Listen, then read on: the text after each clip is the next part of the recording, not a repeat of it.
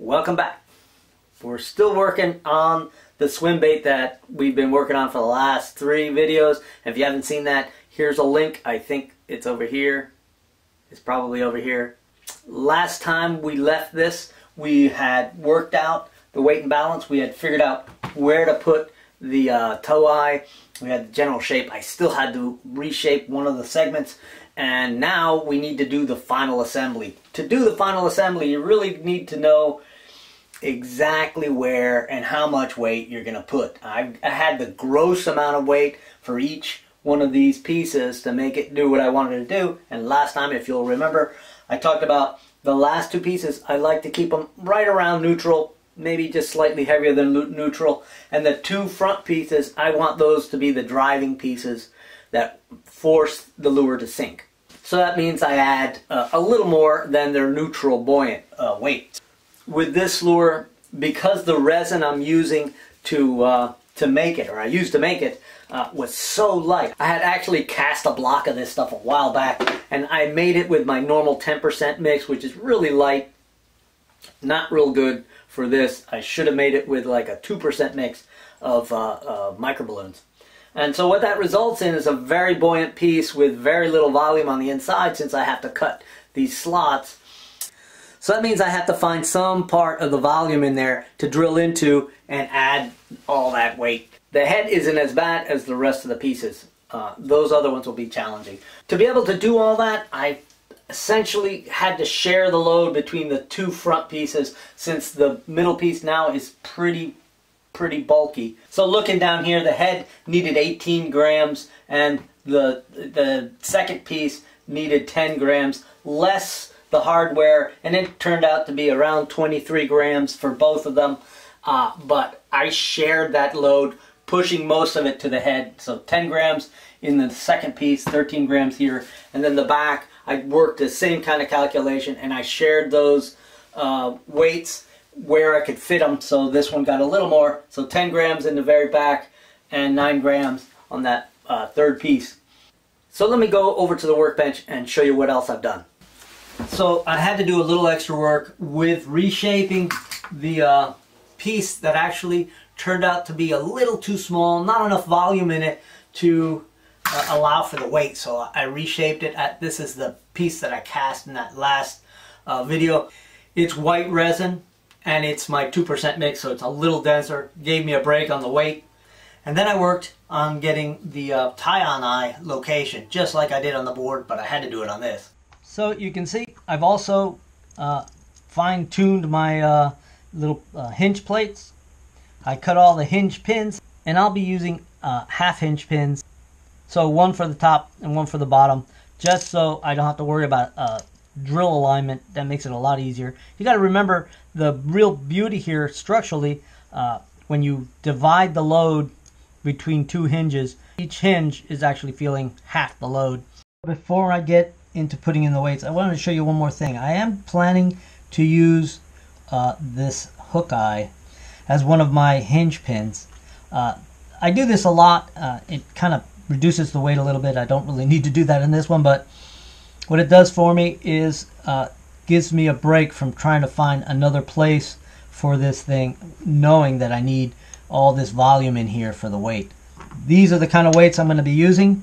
I may be kind of scraping away some of these just fringes, and maybe even blunting it off just to make it more efficient. So let's get started.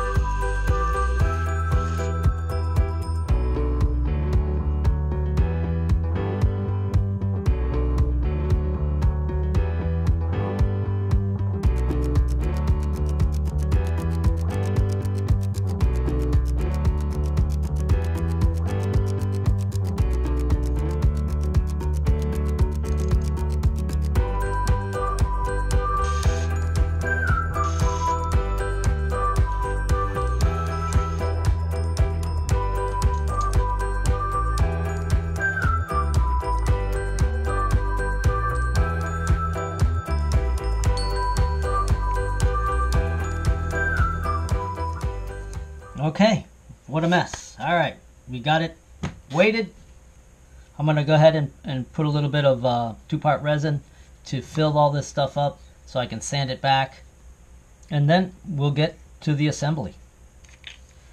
Let's use the baking powder trick on the ones that don't need much.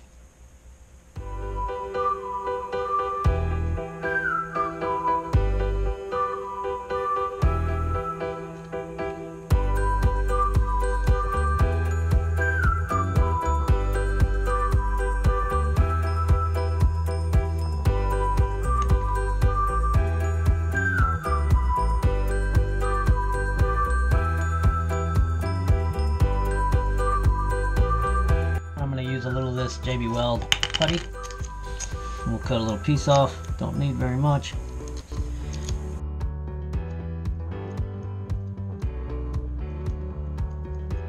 You know you've got it mixed well when it's all one color.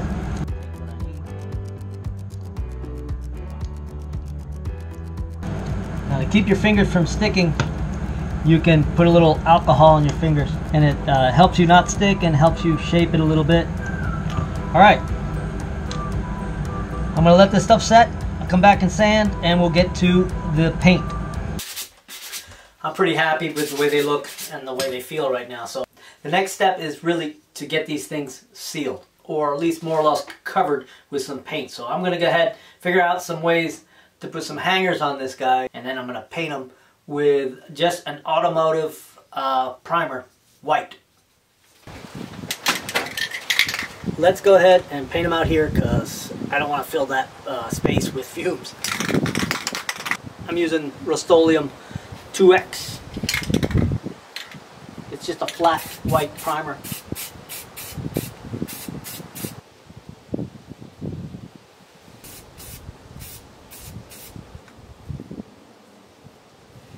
Okay, so that should do it. It's just a matter of letting it dry. Well, these pieces are pretty much dry. They're still a little bit tacky, so I'm going to have to leave them for a little while before I actually do an assembly here. But in the meantime, I've got to decide on these hooks. These are 1/0. I'm not sure whether these are the right size. They look right about appropriate. But why don't you guys let me know? I don't do a bunch of really big lures, so this being about 7 1/4 inches long. What size treble hook would you use? Let me know. Give me a comment. It'd be nice to learn from you guys. I need to create a little weight to sort of mimic the hooks, because I don't want to put hooks on it when I'm testing it. Because I found that I have terrible luck when I do that. I either get hung up on something or a fish actually hits it and pulls my lure apart because I don't have it assembled right. So the hook and the split ring is about 2.54 grams. And I'm going to make a clip and weight a little assembly here, and that's exactly the right weight, and that's mostly luck. All I do is take this split shot, just take a pair of pliers and pinch it in, and there's my weight, and I'll have 2 of them. So when I assemble it, I'll leave a little bit of the pin sticking out of the top, and I'll just drop a little droplet of this UV resin glue, and this way when I'm done I can just pull it all apart, pry it apart. This way I can paint it and make sure I get all the gaps. So we're gonna have to wait a few hours for this stuff to really dry well, and then I'll go ahead and go through the assembly, which is nothing, just dropping these pins in temporarily into the slots, and tomorrow in the morning when we have good light we'll go down to the dock and put this thing in the water. It's the next day. I'm 3/4 of the way through on this assembly, and I've just got to put the head on. Let me show you what it looks like. I put this cloth on here to spare you the glare on the glass. So the method I'm using is very temporary. So I'm sticking these pins in, and I'm leaving them long, and that's so that I can extract them later. I've got one little droplet of UV glue on it. Okay, so let's go ahead and get to this assembly. It's pretty simple. I'm just putting half pins in. So what that means is I'm splitting that pin so it isn't one pin all the way through.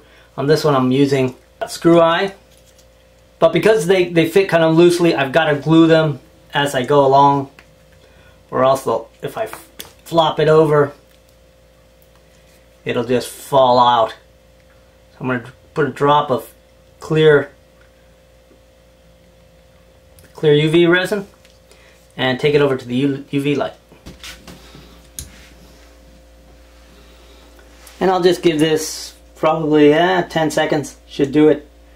It's not a permanent connection, so I'm not really worried. Just need it to hold together as I test it on the lake. I should do it. Alright, now I just need to put that last pin in and we should be good.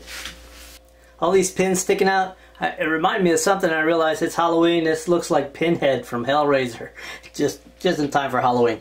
But we got this tank, so might as well just test it. That's just about how I want it. When I put the hooks on it, it'll sink a little faster, and that's even better. So that's got it together, and it has that just crazy fluid flowing swing to it, and it'll actually just sort of fold up on itself. Now is the moment of truth. Let's go down to the water and see if it actually swims. Okay, it's a little windier and it's a lot more overcast than I thought it was going to be. So I'm going to have to take the boat over across the lake out of the wind, and hopefully the water will be calmer. Alright, so we're over in the calm side of the lake, and let's throw it in the water. Let's see what it looks like, and then I'll go ahead and drag it behind the boat and get some water shots.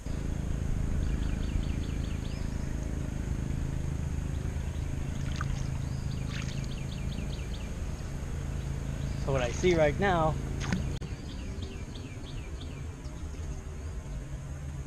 is the very end of the lure wants to swim, and the front part, that second piece, which I expected to do a little better, oh man, that's scary.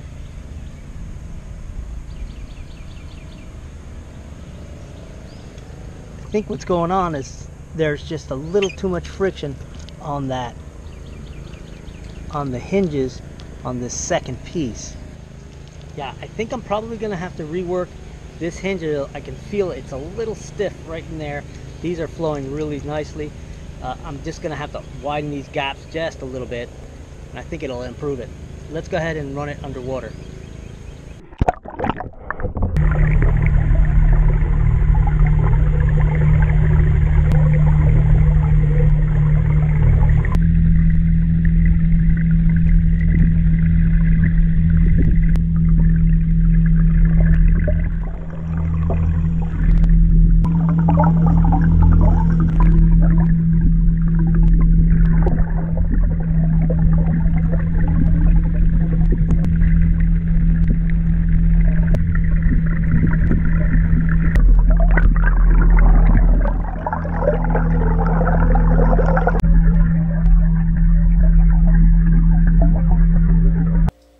Well, I was really hoping that it would swim more like how it swings, which is very fluid-like. But right now, it's really just swimming with those back two pieces. I think a lot of it is friction. Some of it might be that new piece that I had to shape out of different material. It might be throwing off the action. So I'm going to keep experimenting with this, try to get it just right, and then the next time you see it, it'll be painted and probably fishing. So thank you for watching. This is the end of this particular series. I've gotten a bunch of questions, so I'll probably do another subscriber Q&A on the next video, and then we'll move on to something a little more interesting than that. Thanks for watching. Be sure to subscribe if you hadn't. Hit that like button, and I'll catch you on the next video.